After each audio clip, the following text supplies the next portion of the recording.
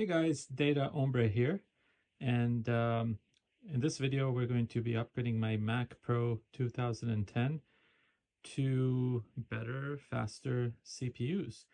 Now this Mac Pro already has 2x6 core 3.06 gigahertz CPUs, which are of the Westmere Xeon class. And they're almost the fastest one available out there. There's just like one more variant that's faster. That would be the 2x6 core clocked at 3.46 gigahertz.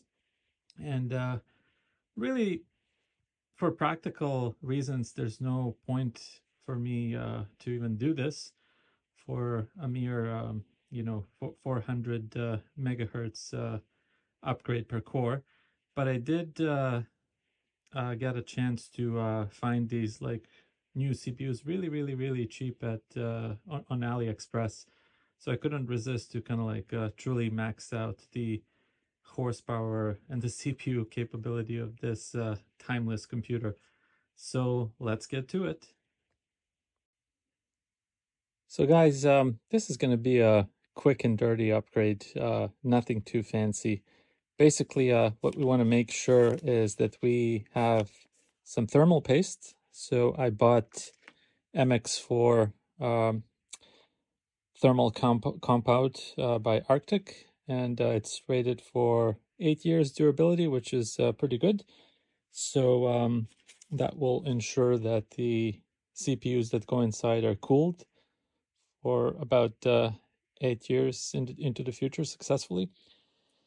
I have my CPUs that have arrived from AliExpress, and to be able to access the old CPUs and pop in the new ones, I will need this hex key, and I'll show you how that works in a second. So this is a 3mm by 150 millimeter hex key that can go into the right holes, reach the screws in there, and unscrew and screw in each of them as needed. So let's get to it. What a beautiful computer this is, guys. Apple certainly does not provide upgrade capabilities as they once did, especially with their professional line Macs. Recently, with the 2019 Mac Pro, they've improved upgradability, but honestly, compared to the original cheese grater line, they don't come close to how easy it is to expand them. So check this out. To access the internals of this bad boy, all you need to do is pull this flap to the side, and then this entire case comes off, the side panel that is. And in here, we can look at the internals of our Mac Pro. So as you can see, I've already done some major upgrades to it. I've got 4 SATA 2 hard drives inside. They're each 3 terabytes in size, and they're in RAID 0. So I just use them for data that's not too important, anything like movies downloaded off the internet, stuff like that, stuff that I don't really care about if I lose it. What I do care about is the RAID performance. And then we have Radeon 580 8 gigabyte card inside by MSI. So this is a huge upgrade. Graphics capability is just tremendously boosted by this card. And I'm not sure if you can see inside. In addition to that, I have a NVMe card right here. It's mounted on a PCI Express card. So that's my boot disk. It's a 2 terabyte Samsung card, as well as USB-C card here, which provides external USB-C compatibility. And as you may see, I need to feed internal power to that card so that it can work stable. On the back of the unit, we can see my USB-C ports right here. And here's the graphics card. Okay, so the CPU tray, it needs to come out. It's located at the bottom of the unit, and it's held in securely by these tabs, which need to be pushed in on each corner, like so. And this will release the CPU tray out. I'll try to do this. I think I actually need to use both hands to pull this out. So you would be pulling with each hand from this side out and up, and the whole tray should slide out. So I will be right back as soon as I do that.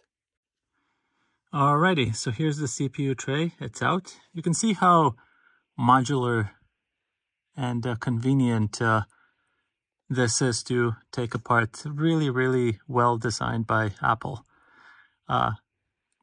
It's important to give credit where credit is due. So what I'll be doing now is releasing the heatsink for each CPU by putting my hex screwdriver in and unscrewing each of these screws, which will release the heatsink and enable it popping up. I will come back as soon as that's done. All right, so one of them came off quite nicely, and as you can see, there are traces of the old CPU paste, which was applied originally. That looks quite dry. It's located both on the heatsink and on the old CPU as well, so it's important to have this cleaned up properly with perhaps some rubbing alcohol or isopropyl alcohol and Q-tip, and that will ensure that new paste can be applied on a clean and smooth surface. Since you're doing this, it might be a good idea to use a can of compressed air and just thoroughly spray the motherboard on the CPU tray, perhaps as well as the rest of your Mac if needed. Same thing goes for these grills here and the heatsink and any fans that you see that are enclosed there as well, just to make sure that everything is clean and tidy. So I will proceed with removing the next one, and then we'll move on to taking out the old CPUs and putting the new ones in. Okay, now that both CPUs are accessible, once I remove the heatsinks, we can proceed to remove each CPU out of its enclosure. So basically, what you need to realize here is that there's a little bit of there's kind of like a cradle that holds this in place, and it's locked. To unlock it, there's this little notch that you need to kind of like pry out and release. It kind of like has a spring mechanism, so it might pop up kind of like how it did and hit me on the hand. So you just got to be gentle and careful, and then this little door will open and your CPU is now ready to be released. I'll just make sure that I kind of do a little bit of electric discharge as best as possible by touching the case of the MacPro. And at this point, I will reach in and get the CPU out. Actually, before I do that, I will make sure that I know exactly the correct orientation of how the CPU needs to be inserted. It's pretty difficult to screw this up, but there are some indicators like this arrow in the top left-hand corner, which indicates how this CPU should be oriented.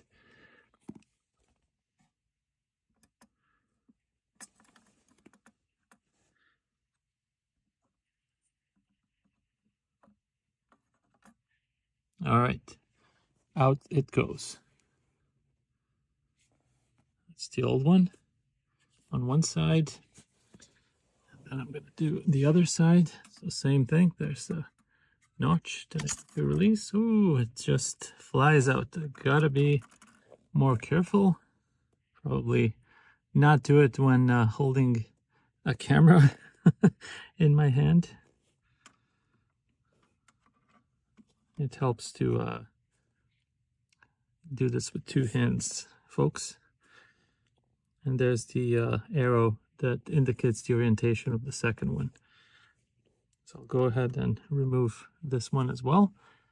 And we're fully prepared now to put in new ones. Okay, here are the new CPUs that have arrived from AliExpress. So I'll go ahead and open each one of them out of its case and proceed to install. All right, so here's the end result. Heatsink number one, completely cleaned. I use Q-tips and isopropyl alcohol, almost 100% pure, to clean this up with. And there's the second one, cleaned, as well as the tops and sides of the new CPUs are completely clean. These are bought used from AliExpress, so they came in pretty, like I would say, like 95% clean condition. They did have some residue of their old thermal paste on top of them, so I needed to make sure that that's completely clean. And at this point, I can pop them in and seal them up. Okay, so the first one's going in. Making sure that first of all, let's check out the bottom and just make sure that it's completely clean, that I'm not going to be trapping any particles, dust, residue at all. Looks pretty good. I will pop it in. Yep. It's sitting as it should. And at this point, I can close it up.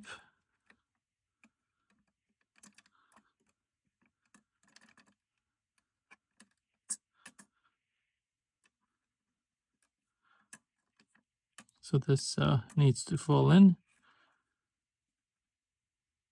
And now I can drop it in for a close. All right, so we're gonna proceed with CPU number two. Looks pretty good on the underside. No dust particles or anything trap underneath, so pop it in.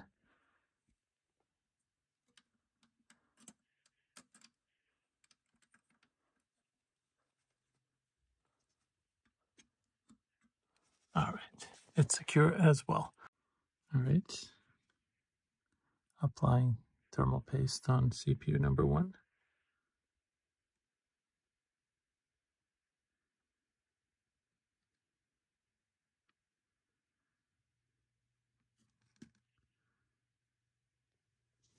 And CPU number two.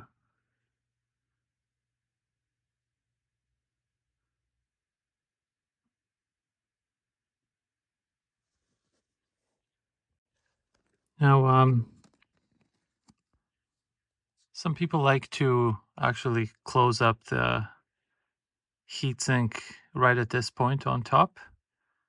What I like to do is actually spread this around to make sure that it's nice and even.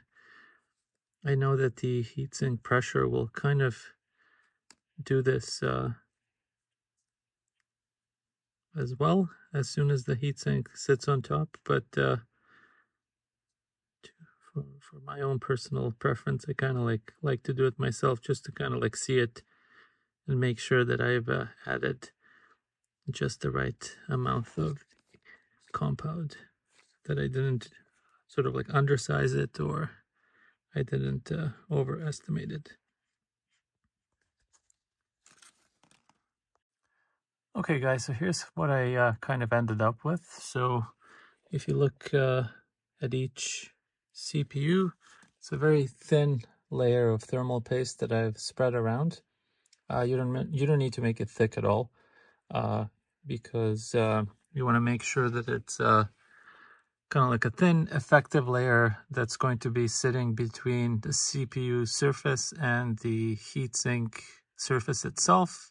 And that way the heat will be conducted as efficiently as possible. So thick layer, not needed. A very thin layer that kind of looks like what I've done here is recommended. And I will be popping on the heat sinks now. Okay, everything is back the way it was and assembled as far as the CPUs and the CPU tray goes, and I'll pop it back in now, and we'll do a power on test and see if everything works as it should. All right, guys, excuse the mess underneath the table. This is just like a quick test location. So I turned on the MacPro and it has successfully posted. I've logged into my session here, OSX Monterey. Basically, what I've done here is I've patched the Mac to be able to run OSX Monterey through OpenCore Patcher. So it really becomes usable when it comes to a more updated Mac OS. As of this time, it's not yet able to upgrade this MacPro. I think 5.1 line to OSX Ventura, but the OpenCore Patcher team is working hard at it.